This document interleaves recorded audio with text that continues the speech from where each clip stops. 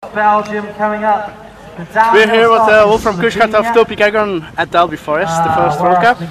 Wolfram, how was your preparation? I do something new the last winter. I do a lot of training for cornering and for coordination and so on.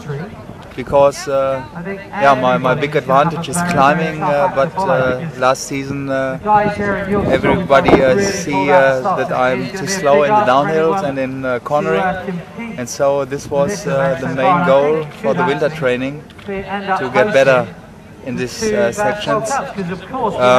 We do some laps with the team here. My teammate, he's very good in the downhill, and he was surprised that I can follow his wheel, and so I'm optimistic for tomorrow.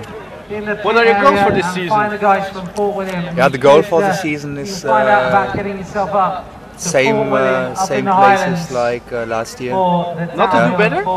Yes, of course, but for the first World Cup, the main goal is to keep the front line. And for the whole season, one victory. Okay. You did the course here. What do you think of the course here? The course is fantastic, but too long. I think maybe 1 kilometer, 1.5 kilometers too long.